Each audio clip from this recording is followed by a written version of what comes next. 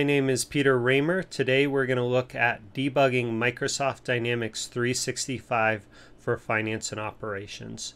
In a previous video, we also looked at Debugging D365, and in that video we attached to the existing IIS or W3 process in Visual Studio by going up to the Debug menu and selecting Attach to Process, and then either finding the IIS Express process or the W3WP process.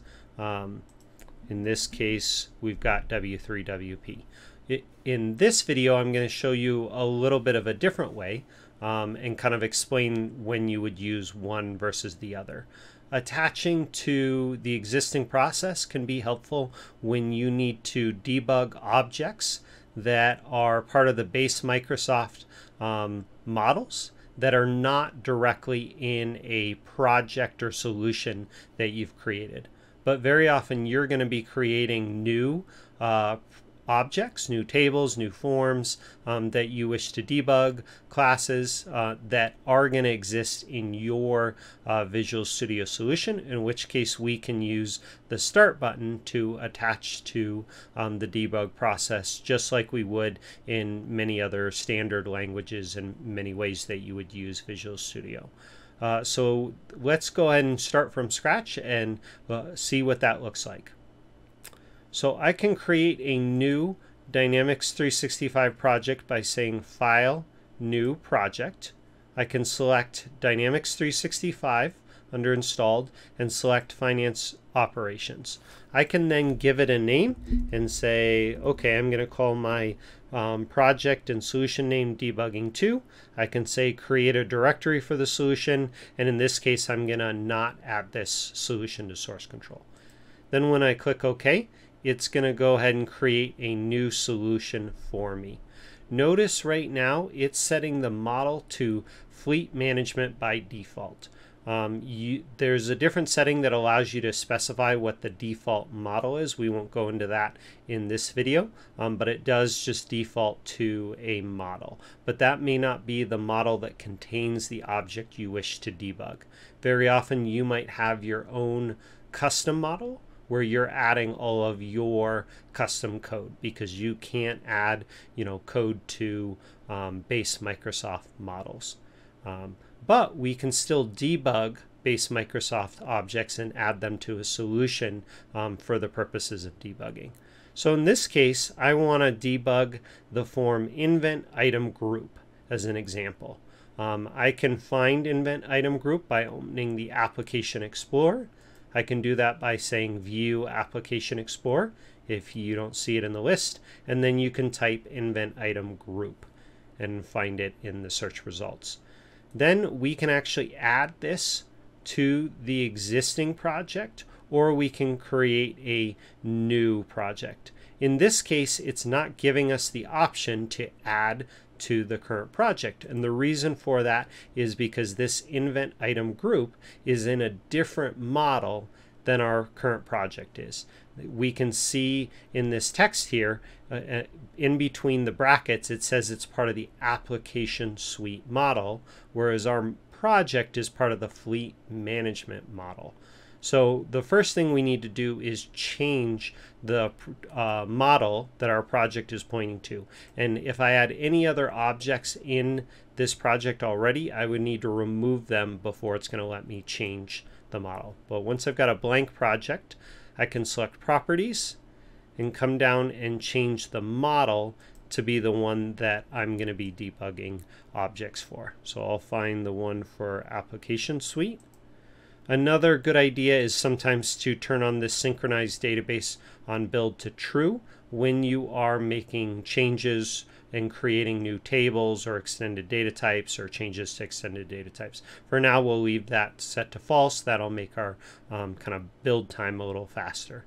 So in this case, I'm going to click OK. Now we can see that this is changed to Application Suite. Now when I right click on my Invent Item Group, I can say Add to Project, and I can add my form to the project. Now we're essentially ready to debug this object using the Start button. But before we do that, I want to show you one faster way we could have kind of created this project just from scratch. So if I actually close my solution just to show you from the very beginning, I'll say no. And if I find my form right here, I can actually right click on it and just say add to new project. When I do that, it's going to automatically open the dialog for creating a new project. We can create our new project and solution. I'll call it Debugging 3 and click OK. And then what's nice about this is the system automatically recognizes the model that this object is a part of, and it changed the project model to be application suite as well. All right, we're all ready to debug, but the first thing we need to do is actually add a breakpoint. So to do that, I'm going to first double click on this to open up the designer.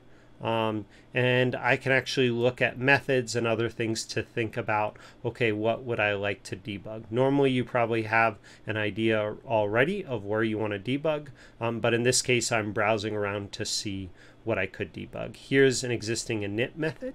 I can view that code by either double clicking on this, or more commonly you're going to right click on your object and say view code, and it'll show you all of the code behind this form. I'm going to go ahead and put a breakpoint in this init method so I can test showing you how to debug. To add a breakpoint, we can do it a couple different ways. You can click in this bar all the way on the left hand side and it'll add this red circle. This is our breakpoint. Or I can actually push the F9 key. That's just a shortcut that I recommend you memorize. That will add a breakpoint or remove it. It essentially toggles the breakpoint. So now I've got a breakpoint here. I could then put a breakpoint here as well, and I can set as many breakpoints as I want. All right, now we're ready to debug. Again, in a previous video, we talked about how you can open up D365 front end from a browser and then debug and attach to process. That's one possibility, but usually kind of a faster process and a different process that you're probably more used to when using other languages such as C#, is you can right click on our object and say set as startup object. This is very similar to what you might select for another type of language. When we do that, the object becomes bold, indicating that this is our startup object. If we had a whole bunch of other objects, they'd all be a unbolded text. There's only certain types of objects that we can set as a startup object. You know, forms, menu items. We can set classes as startup objects if they have a main static main method. But here we go. We've set this as our startup object. And now I can actually just click start, or F5 for short, to actually start debugging our form. Visual Studio is going to be smart for us and automatically open this form, even though we don't have a menu item. As our startup object, we can still just point to the form directly. The system's now going to load our symbols, as well as attached to the current process. So what's nice about this is you don't have to really pay attention or worry about, are we attaching to IIS Express or W3WP? The system's just going to attach to the proper process for us. It's also going to open a Internet Explorer browser for us to show us the form and and finally kind of attach to process and show us our stack of where we are in the code. One thing you may encounter when you first try to debug is you'll see that your debug symbols here will become open circles. meaning that the symbols have not loaded, and so the system's unable to break when it runs this code and break on this breakpoint. This is very common. I've got another previous video and article on kind of how to address this, so definitely check it out. But the quick version is you go to Dynamics 365 and then Options, and usually there's 3 settings that you really want to check. Under Dynamics 365 Debugging, you want to make sure that load symbols only for items in solution is unchecked, especially if you're having problems. This can be totally fine to leave checked, but if you're having trouble with your symbols being loaded, I definitely recommend you unchecking this checkbox. You can always add it back later. The other 2 very common places is under Debugging General. There's this Enable Just My Code. Very likely you're going to want to uncheck this checkbox. Then last place is under Symbols. You can set this to be Load All Modules and make sure that there's no excluded modules. You can check Microsoft Symbol Servers and say Load All Symbols and click OK. This does mean that many more symbols are being loaded than if you had some of these changes changed and only select specific modules, but these settings can be helpful when you're really struggling to get your symbols to load. Okay, we can see that Visual Studio has loaded our symbols and run our form. So if I scroll down here, I can see it's actually opened a browser. And it's browsing in D365 to this form, but since I put my code in the init method, it's hit our breakpoint before actually drawing any of the visual UI components of our form. So here we go. I can see this yellow arrow. This yellow arrow and line is our execution pointer. It shows us what line of code we're on. And then from here, I can actually step through the code and look at local variables, etc. So the main tools that you're going to use are this step into, step over, and step out. So for me, most commonly, I use the step into and step over keys, and this uses F11 and F10. Those are just really good shortcuts to memorize. So if I want to move on to the next line of code, I can actually just push F11 and my execution pointer goes to the next line. I can do so again by pushing F10. If I want to go inside this method and see what code's in here, I can push F11, and this is going to make the system go inside of this method. Then I can keep stepping and move through this code as much as I want, or I can set another breakpoint further on. So in this case, I've got a breakpoint outside this method after it's run, and I can run the execution pointer all the way to my next breakpoint by hitting the continue button or F5. So if I hit continue, it's now run all the code that it needs to through here and come to this next line. And that's kind of it. Once I'm ready and I'm satisfied with what I've debugged, I can click continue, and if there's no other breakpoints, it'll actually return me to the front end form that I can interact with. If I've got a breakpoint in a button click, I can then click that button and hit my breakpoint, kind of etc., etc.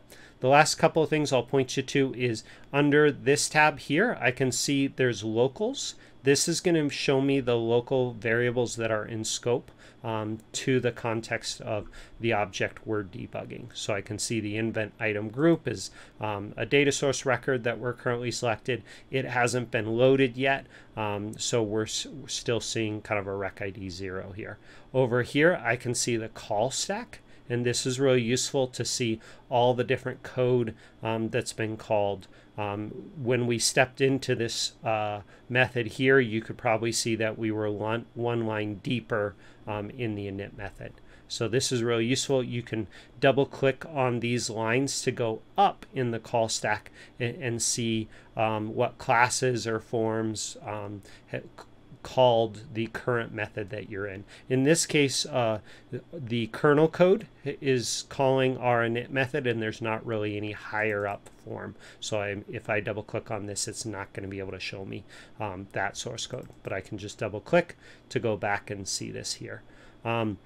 There's a lot of other tools that you can use and ways that you can set conditional breakpoints, but I'll leave that for another video. I'll go ahead and click F5, and when we do that, it'll finish loading our form. In this case, I'm in the DAT company, so I'm not seeing any data right now. Okay, that's it. Again, this Visual Studio provides us a really great way to debug code. We get all of the power of Visual Studio in debugging our X++ code. This is a big improvement in D365. This is a different way of debugging where you're using the Start button to start up your object and debug versus attaching to a process. I think the main difference, I would use this Start button when I'm creating my own objects and have objects in my project that I'm already that are in my solution. If they're not in my solution, sometimes then I'll use the debug attached to process. But again, it's personal preference. Do whatever you're more comfortable with. Okay. Thank you so much for watching. I really appreciate you watching. If you liked the video, click the like button. I also invite you to push the subscribe button as well. If there's other topics you would like to see a video on, please post in the comments and I'll see what I can do. I hope you learned something new today. Thank you.